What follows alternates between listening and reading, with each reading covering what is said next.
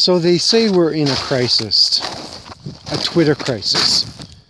Well, I don't think it's a Twitter crisis. I think it's an awakening. Even the geese agree. It's an awakening. And the release of number 3 of the Twitter files. I find it encouraging, to be completely honest with you, and brings me to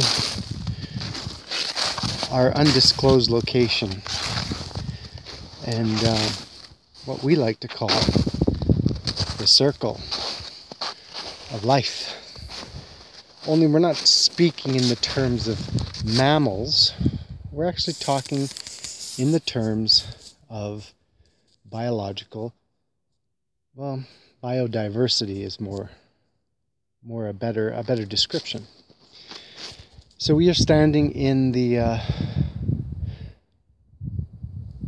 lumber circle, and this is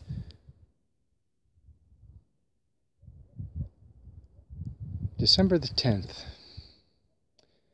2022, and the temperature is a balmy 1 degree above 0.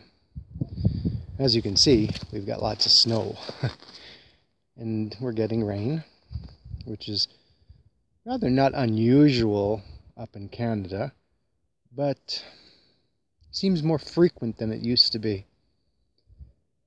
Now, on my way to this undisclosed location, I couldn't help but notice there was a lot of FUD that was in and around my presence.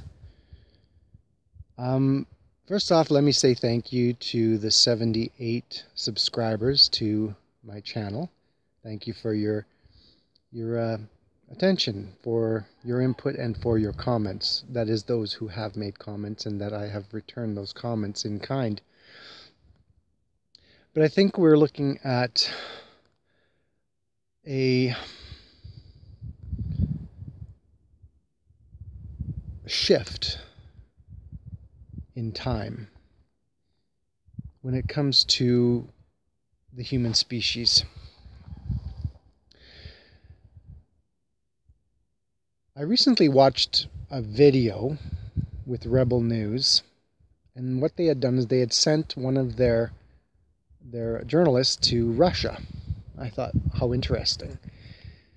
And what they were basically doing is seeing for themselves and for their viewers if Russia is really in a dire state of economic collapse, or because of the sanctions that are brought on by most of the other G8 countries.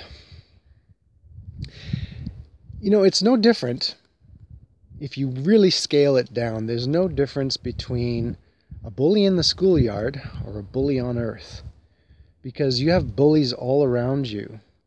And for example, I think you're well aware that Canada is famous for its coffee and its franchise, Tim Hortons. Well, to say the least, I just had an apple fritter that was the most tasty apple fritter I've ever had. But what was interesting is that when I came to stop at the coffee restaurant, I was parked just in front of the drive-thru menus, and I was watching as one driver was coming just around the corner to make an order, and to my surprise, this individual, who was male, had his phone out and was pointed directly at me, but he had it partially hidden. And each time I glanced over in his direction, he would turn away. Now, I don't really take that as anything menial, but it does tell you that there's a lot of FUD going on in the world, and even in your backyard. And normally, on a day like this, there's a minimum amount of traffic that comes down this road. But on my way down here, the traffic was insane. Probably because it is pretty nice out. People are out and about, but the conditions and weather, being wet and damp and rain, you might think that would keep people indoors, but not up in Canada. We're a very residual bunch of individuals and cultures up in Canada. I'm thinking some that come from warmer weathers probably would hesitate to come out at any time in the winter time, but they still live here for the reason of freedom. And that freedom should never be compromised, never be taken away, and it should never be questioned. Because even with the Indigenous community and the